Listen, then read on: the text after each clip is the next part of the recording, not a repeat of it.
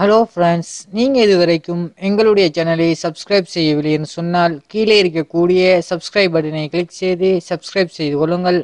கூடவே பெல் பட்டனையும் கிளிக் பண்ணி வைத்துக் கொள்ளுங்கள். எங்களுடைய புதிய அப்டேட்களை உடனுக்குடனே நீங்கள் அறிந்து கொள்ளலாம்.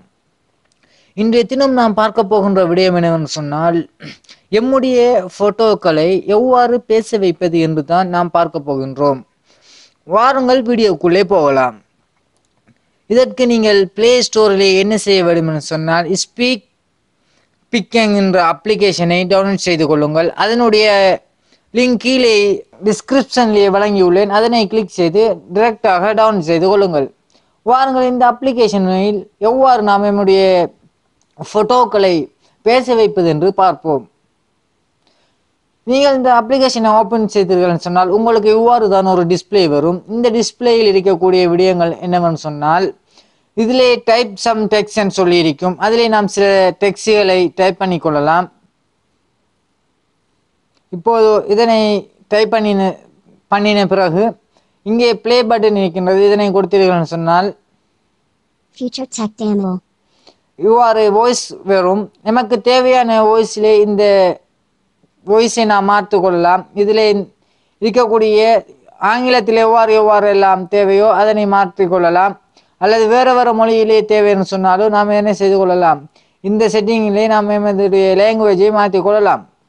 அது மாத்திரமல்லாமல் இங்கே இருக்கக்கூடிய வலது கை கோணரில் கீழே இருக்கக்கூடிய எஃபெக்ட் என்கின்றதை கொடுத்தீர்கள் சொன்னால் உங்களுக்கு என்னென்ன எஃபெக்ட் தேவையோ அந்தந்த எஃபெக்டிலே நாம் என்ன செய்து கொள்ளலாம், நம்முடைய வாய்ஸை மாற்றிக்கொள்ளலாம். இப்போது ஒரு ஃபோட்டோவை ஏட் பண்ணி எவ்வாறு இந்த டெக்ஸ்டுக்கு பேச வைப்பது என்று பார்த்தோம் என்று சொன்னால், கீழே இருக்கக்கூடிய எட் பேஸ் என்கின்ற அந்த டெக்ஸ்டை நீங்கள் கிளிக் செய்து கொள்ளுங்கள்.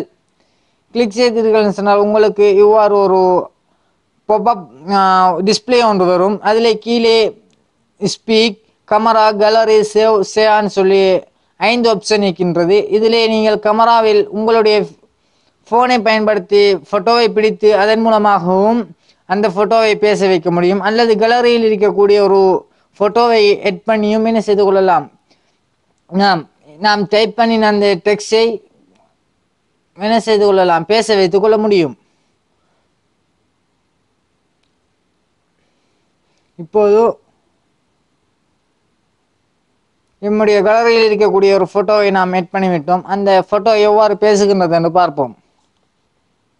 இப்போது ஆட்டோமேட்டிக்காக என்ன செய்து விட்டது, எமது கேலரியில் இருக்கக்கூடிய ஃபோட்டோ ஏட் ஆகிவிட்டது. இப்போது இதனை நாம் டைப் செய்த டெக்ஸ்டுக்கு பேச வைப்போம்.